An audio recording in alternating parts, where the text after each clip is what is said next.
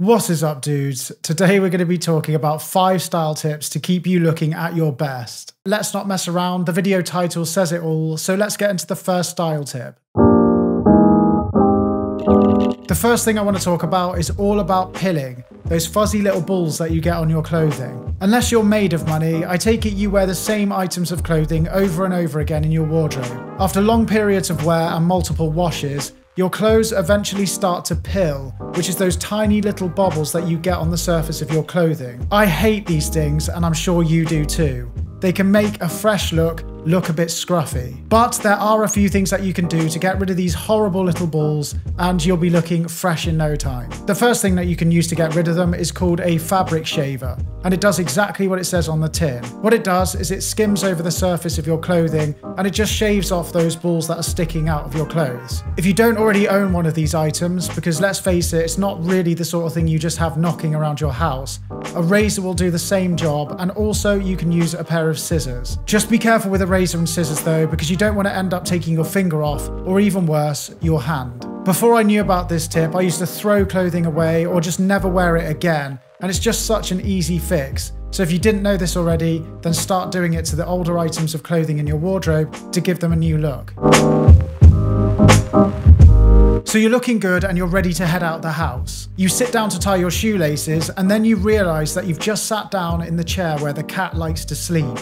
Oh no. Now your fresh fit is covered in cat hair. Rather than having to run upstairs to change into another outfit or going out covered in cat hair, what you can use is something called a lint roller or a fabric brush. These items you just roll or brush over the surface of your clothing, and it just picks up the hairs in no time at all. To be honest with you, I seem to attract a lot of hair and fluff anyway, so I normally give my clothes a going over with one of these items before heading out the door to just freshen up my look a bit. The difference it makes is huge, and you're just going to look a lot neater and a lot tidier. Most clothing stores do sell lint rollers for a really affordable price, and I know IKEA do them as well. So if you're heading out for some delicious meatballs or a stress-filled visit to one of their stores, then don't forget to pick some of these up the next time you're there. A fabric brush is a little bit more expensive, but you won't have to replace it as much. It's also supposed to be a lot kinder to your clothing, but whichever you choose, you're going to be heading out the house looking your best.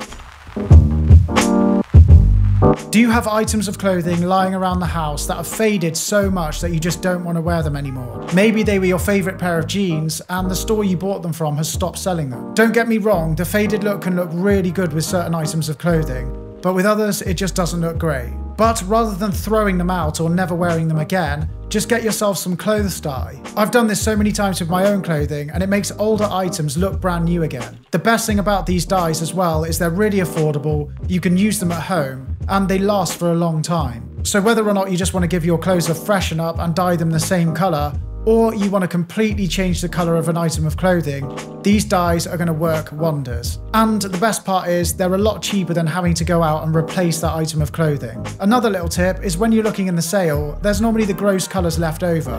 Buy the gross colours and dye it the colour you want.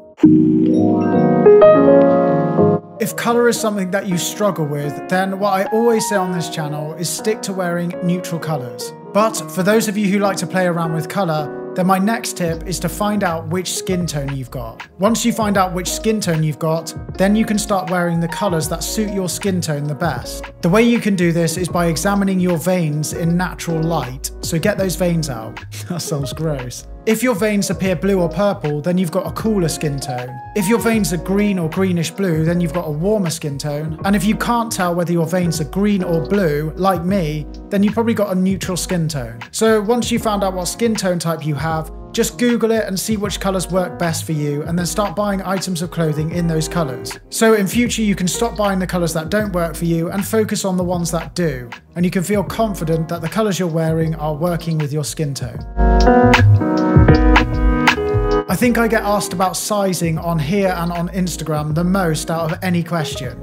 And the thing that saved me was a tape measure. Now I know this sounds obvious, but hear me out. Now that we're doing a lot of our shopping online, now is the time to be using a tape measure more than ever. For example, when buying a new sweatshirt, I take the measurements of my favourite sweater that I already own, and jot those numbers down. Most stores these days have sizing charts on their websites, so what you do is you take your measurements that you've written down and you compare them with the sizing charts on their website. Then you just buy the sweater that comes closest to the measurements that you put down. Then you can be sure that that sweater is going to fit you well. Of course, you can do this to all of the items in your wardrobe, so when it comes to buying a new item of clothing, you know what is going to fit you well. After a while of doing this, you'll know your measurements off the top of your head. But until you do, use a tape measure. The other great thing about knowing your measurements is if you have an item of clothing that's too big for you, you can take it to the tailor and then tell the tailor your exact measurements, and it just makes their life so much easier, and you're going to have an item of clothing that fits you perfectly. If you enjoyed this video, please do give it a like.